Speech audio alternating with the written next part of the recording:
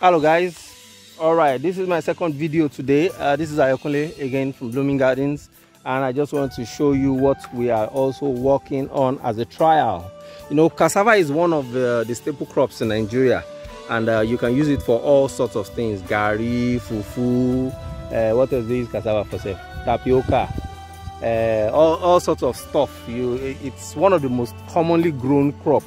But I just discovered that everybody that is growing cassava is poor. Sorry, not everybody, but majority of the people growing cassava are poor guys, poor peasant guys. And I'm asking myself, isn't there a better way to grow it and make it profitable?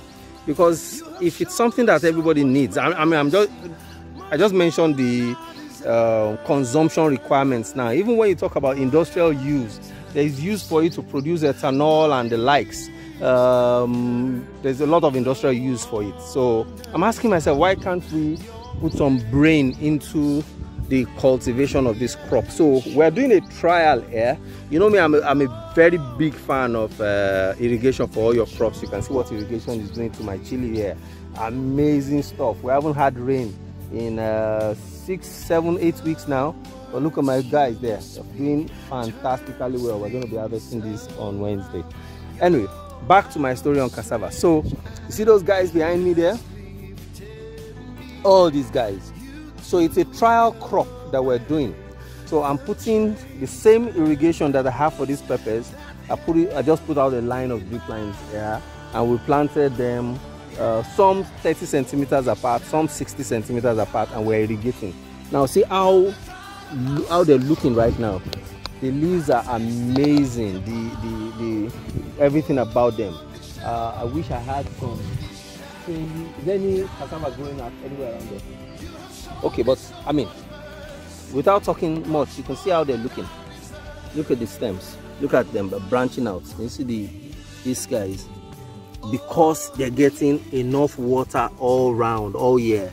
And these guys, as beautiful as they're looking right now, this is just 2 months old cassava, just 2 months, but because we will put in water regularly. Now I've had all sorts of stories around the fact that, oh, if you put too much, if you put water on cassava, the starch content is going to reduce, blah blah blah. It's fine. This is a trial.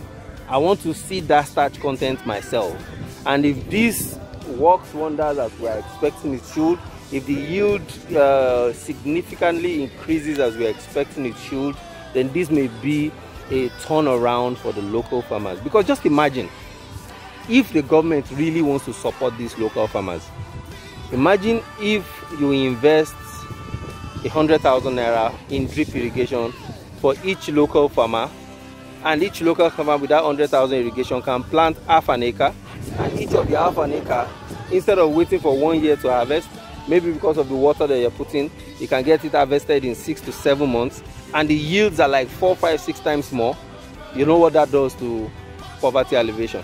All right, so anyway, I'm not sure yet if I'm planning to become a cassava farmer, but I'm willing to do this trial to just expose the world around the potentials when you irrigate cassava. So we started this journey 2 months ago. Like I said, we're going to be uprooting them around 6, 7 months to really see how they are doing. But right now, just look at the stem. The stems are thick and strong and firm, and the leaves are green.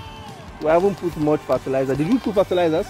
I think we should. Let's put NPK 1515. Let's just put, just to boost it and see what we can even get, even though it's looking really good. All right, so that's my story on cassava, and I'm hoping that it's going to be a fantastic story when we get to the end of the journey. So this is me, Ayokunle, signing out, and I'll see you on the next video. All right, bye. If you like these videos, please do us a favor and subscribe to our channel. All right, encourage us so that we can do much more. Look at this guy. Look at the stem. See how thick it is. You see that? Amazing. See how thick it is. Fantastic.